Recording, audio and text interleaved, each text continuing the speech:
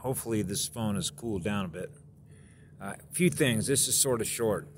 Last night I saw some photos that were put up by a guy on Twitter named Sam Chapman. On a couple other channels that I looked at, they caught those photos as well, which was U.S. Senator Mitch McConnell out of Kentucky. And it showed his hands that looked like, wow, they were almost black, very dark. He had a mark up above here that was sort of dark, okay, and then his left hand, okay. So I know this, and I know that the American people are going to have to come to grips with this, but the vast majority of those that are in Congress are demons, reptilians, okay. Now, for those that don't know this, I'll share this with them. Reptilians use holographic overlay technology, okay? What I saw in those pictures looked like what's called a mask failure, which means that his holographic technology is not holding up any longer. And what that means is over time, their overlays are no longer going to be able to hide their true identity as reptilian. Now, obviously, you can imagine if these are all exposed in public, when all of a sudden people begin to realize, my God, we got a bunch of reptilians here. Okay? You can imagine the panic that's going to cause. Okay? It doesn't do any good to really sort of mention this, but Patty puts up, essentially shows you different pictures of the reptilian and then what they look like in human form. Okay? On Project Ascension. But I've seen plenty of videos and just seen it directly. The masking, the holographic overlay fail on them. Their technology is just breaking down, which means it's like you know what a refresh rate is on a CRT screen, okay, that puts the pixels and the colors back in form, right? Okay, so they have the ability to mask themselves holographically so that they look like they're human, but they're not, okay? There used to be an old series on TV called V like in Victory. It was a weekly TV series that showed here where these big motherships came into planet, had a relationship with the president. They looked like they were human, right? And then all of a sudden, one of the beings on the Earth began to realize, I don't think these are humans or are human looking, like they're our friends. And then they came to find out that they were harvesting, okay, children, other humans for what? Food, energy, to control and invade and take over humanity. What was interesting about that, obviously, is that they've been here a long time. They were here as squatters. Okay, so now you know why they kidnap children, why they eat humans. If you look at an Alfa Romeo hood ornament, you'll see a reptile eating the head of a human. If you go to the city of London, for example, the financial district, Rothschild family, you'll see two figurines on top of the pillars that are the reptilian with wings. Okay, so they're everywhere. Their symbols are everywhere. The previous video that I talked about all the programming, and particularly when I come into civilization or I have my phone on, when they brought out the internet and YouTube and Twitter and all of that, was designed to essentially program everything that they present to you into your unconscious memory.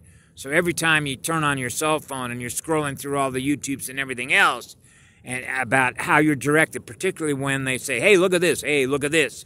See, it knows when it has an interface with you what it is you're thinking about, what is in your memory, and it wants to continue to have that relationship with you. Okay? I think I mentioned it before, the Dick Cavett show. There was a Dick Cavett show with Charlton Heston, and it was called The Psychiatrist, the AI Psychiatrist. Need to understand, this was in the 1970s when they talked about how you could talk to a computer and the computer could talk to you, and then that person began to realize that it didn't know the difference between what the computer knew because it knew what you knew and what it was. That's called cyborging. When you begin to realize, wow, I don't know the difference between what it is and what I am, then you become what it is. That's why they brought out DARPA. That's why they brought out the internet. That's why they brought out the cell phones. So one of the exercises in which you can sort of disassociate yourself with to remember what your true identity is was everything that I've mentioned before about the pineal gland, the holographic geometro spatial time, using the conscious creative imagination, okay? Doing the exercise to bring back whole brain, right? Experience more light within your heart. You're feeling more love. Your energy's going up.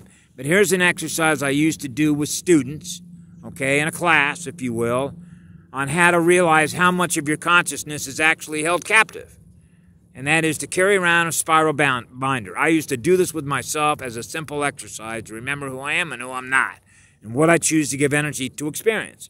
Whether I choose to experience what it is or what I am with my conscious creative memory. And I just gave an example with the last video, where there I am wanting to watch the video, but somebody else interrupts what I was wanting to use my consciousness to intently watch the video. All of a sudden gets interrupted by somebody saying, no, stop. And I nearly stopped, almost on cue, which means my consciousness was told to stop and listen. But my speed was fast enough to realize that's exactly how they do it. Okay? That's the programming. Okay? To get you to stop, to distract you from what you're using your conscious creative mind on, which is in no time when you're running a high vibration like love and joy at 600 megahertz, to all of a sudden put your conscious intention in what it is. Now it's wanting to sell you something. See? The carnival worker.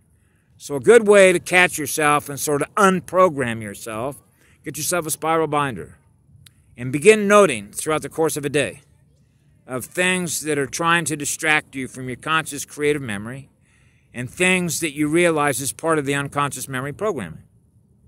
And make a notation of that every single day.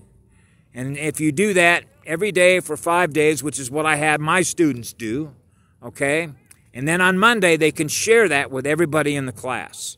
So you get 25 different perspectives of 25 students that then begin to realize how all of their minds were held captive by something else that is communicating it, that's trying to impose its will on what it wants your consciousness to experience through them rather than what you experience through your conscious creative imagination. And then you begin to realize how lower density consciousness is keeping higher density consciousness captive to maintain what's known as bandwidth, channel, lower consciousness density, vibration. Perception is vibration. That's why in the higher dimensions, you are free. Nobody's trying to hold your consciousness captive. You are free to use your conscious creative mind at a high rate of speed. Now you are projecting holographically what it is you're experiencing in real time and sharing it with others. Okay? That's why these are exercises to help practice, which is a way to disconnect from the programming and start exercising more of the conscious creative imagination that you have. Naturally, it's easier to do in nature than it is in a city, which is why I've always suggested to do these exercises in nature, and you begin to realize your energies will begin to open up. You will feel more chi. You will feel more light, and you will be able to experience more of the conscious creative mind because you'll realize that in nature and when you're doing these exercises, you're no longer held captive. Wow, I'm free to be who I am. And you begin to realize how to dissolve all those things that you were holding on to in lower density consciousness that were all part of the programming. Okay? So I felt it was important to follow that up because there are ways to disassociate yourself from that capture. Okay? Now, obviously, there's always qualifiers and givens. Okay? But, for instance, you meet somebody and you decide to share in a conversation, okay? This is where, you can say you're choosing to give your energy, your state of consciousness. You're willing to give their energy and their consciousness the time of day because what it is they're sharing with you is going to represent energy that is based on the vibration, the perception that they're sharing with you when you have basically a transfer of communication. Remember, we're both antennas, we're both transmitters. When we run into somebody, are they transmitting love and joy? Can you see a smile on their face? And if that energy feels good and you're not feeling so bad, then your energy should go up. When we're in vibrational perception matches with each other, because we're all running high frequency energy, then you can imagine what we all experiencing when we're all in harmony with each other, because the waves are in harmony with each other and the energy that we're using to communicate with each other. See? which means we all shift to a higher density consciousness where nobody's holding anybody captive. That's the point.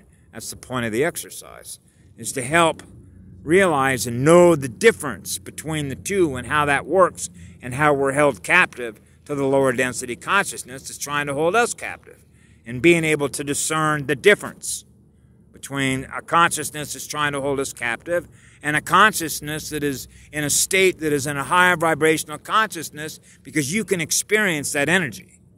The energy feels good to be around. That's the essence of their spirit, their soul. Anyway, have a beautiful day. Boy, is she right over my head or not? I love you too, baby. Anyway, that's important. That will help you. Those are exercises I've done myself. That's why I used to do a lot of writing. Out of my heart, out of my soul, out of my spirit, writing to girls' hearts. But who I'm really writing through is not only another girl's heart, but I'm using my heart to communicate all my love through the girl on the planet, okay? Through other girls' hearts, that they can experience how much light and how much love that is. And when that's happening, we're all raising our energy together, and we're experiencing how much love we all have with each other. And when we're doing that, we're all free to be with each other, where no one's in a state of fear. Now everybody's free to express who they are. And that's easy enough to do, isn't it? It just takes a little bit of practice, a little bit of patience, and we can all do this together. And that's why I'm putting this up, because of its importance, the value that it has with everyone here. Okay? We can do this. I know that. I believe that in my heart. Have a beautiful day. I love you all.